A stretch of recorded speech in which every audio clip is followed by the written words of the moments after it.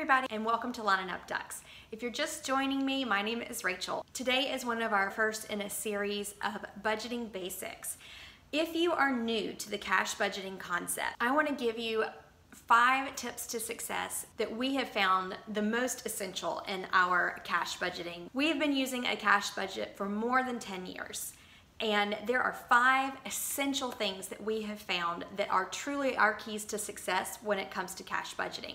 Today I'm going to share those with you and give you a couple of other things that you might want to think about if you are considering setting up a cash budget of your own. Our first tip to success is do not keep all of your cash budget envelopes with you at all times. I made this mistake when we first started our cash budgeting system way back before we ever started having children, and it nearly bit me in the tail. We were out shopping for Christmas one year and I had all of my fun little Dave Ramsey envelopes with me in my purse, and I left my purse at the mall with about $800 in those cash envelopes. Needless to say, Scott wasn't very happy when we got 3/4 of a mile down the road and I had this, oh, I left my purse moment in the car. So he turned around really fast and drove as fast as he could back to the mall, to the food court, and we were just, angels were watching over us because my purse was exactly where I had left it, on the back of the chair. No one had bothered it, and all of the $800 were left in there. But that taught me a very valuable lesson. Don't keep all of your envelopes with you. The other reason not to keep all of your envelopes with you is it is too tempting to pilfer out of your other envelopes. Mostly your sinking funds. So if you've never heard of a sinking fund before, we'll go into that on budgeting basics, but basically you are saving up for an event that you know is coming. So like your Christmas gifts. It's too tempting to blow your budget when you have a lot of extra cash with you. If you don't keep all of your cash envelopes with you at all times, how do you make this budget work? Well, that is our tip number 2. Tip number 2 is to plan your days ahead.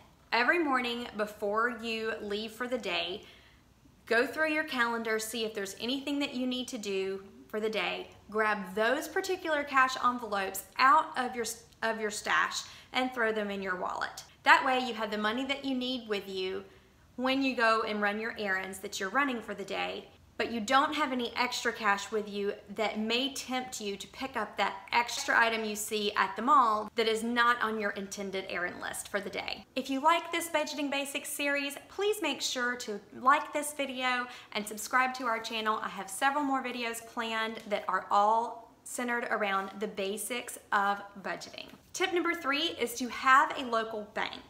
And I know this seems a little off for most of you, but we are a military family, and most military families bank with large national credit unions or banks where they do not have branches on every street corner. We've always had our large military bank account, but we always have to have a local bank account as well. And the reason why is because you can use your debit card to get your cash out for your cash envelopes, but it generally always has to be in a division of 20, unless you are really lucky and find an ATM machine that breaks it down a little farther.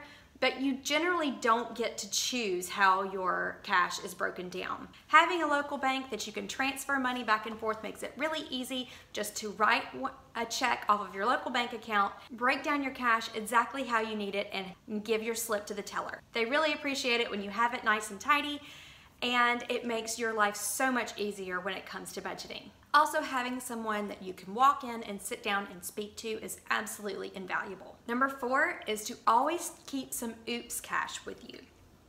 This has been our absolute key to success to stop us from transferring money back from savings here, there, and everywhere, and stop us using our debit cards. We used to keep our oops money in our checking account, but somehow it was just too easy to transfer money from one account to another if we just needed to make one more purchase.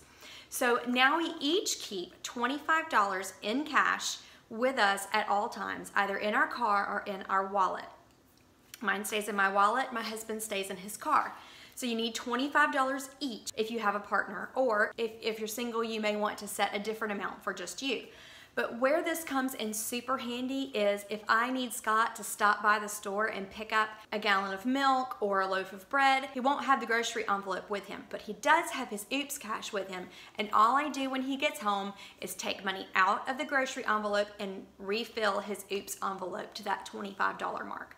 It also gives us a little bit of leeway in our restaurant budget if we have family that comes in town and wants to go out to eat and our $50 budget isn't quite enough, because as a family of 6, it's very difficult for us to go out to eat for $50. So Oops money is absolutely a must. Number 5 strictly pertains to your grocery envelope. If you split up your grocery money from week to week, so say we have $300 per bi-weekly paycheck and I give us $150 per week for our groceries if you shop weekly.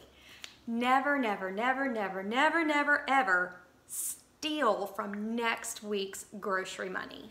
You're always going to need that budgeted amount for groceries, and then you'll end up being short for next week and you'll have nowhere to pull the money from. So never pilfer your grocery budget. That is one budget item to keep intact and never pilfer from. Another tip to making sure that your grocery budget goes as far as it can is to meal plan. I hate meal planning as much as every other mom, but I sure am glad I do it every time I do it. It's just a necessary evil when it comes to budgeting, and it absolutely keeps my grocery budget in check while I'm able to feed a family of 6 on $600 a month. And usually, let's see if I have, usually I have money left over at the end of a pay period. So definitely, definitely, definitely meal plan. Here's a bonus tip for you, and that is to save, save, save, save, save, save, save.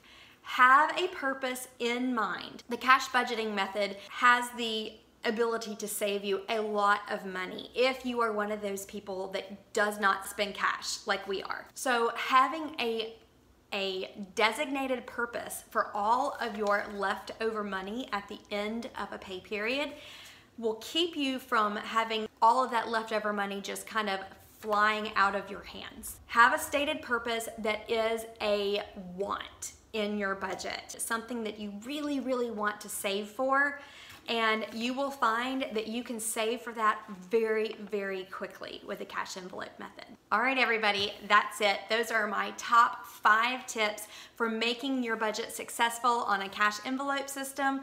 I hope these helped you. I have several budgeting basics videos planned. If you're new to our channel and you're curious how our family of 6 spends and saves our money, please check out our bi-weekly budgeting videos. They're usually labeled the cash stuffing videos. I do those videos at least monthly, if not bi-weekly, and you will be able to see everything down to the penny that our family spends money on. Thanks so much for watching, everybody. See you next time.